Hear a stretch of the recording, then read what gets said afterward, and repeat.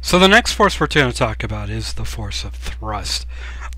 Thrust is all about the conservation of momentum, in that you're having two systems that are exploding away from each other. One is your rocket or your missile, whatever that projectile that you're sending. The other is the gas that's being expelled out of the back.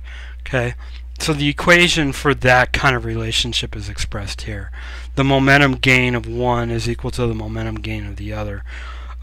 It's not trivial. I mean, if you think about it, the missile itself is losing mass and can be gaining velocity at the same time, where the particles coming out of the back hopefully will have a given velocity, and then you have the rate that's being generated, how much mass is being dumped out of the back. So it's not very easy. It's not a simple idea.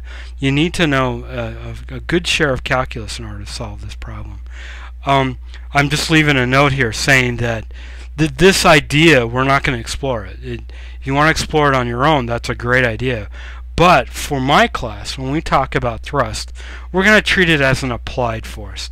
So for my class, the force of thrust we're going to consider to be constant. We're not going to be talking about masses being reduced as it's burning fuel. Okay, so treat it as a constant, treat it as applied force, but it is not that way at all. As a matter of fact, it's completely, it's far more interesting than a constant.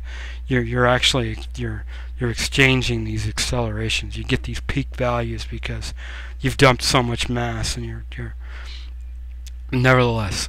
For my class, we're going to treat it as a constant. We're going to treat it as this applied force.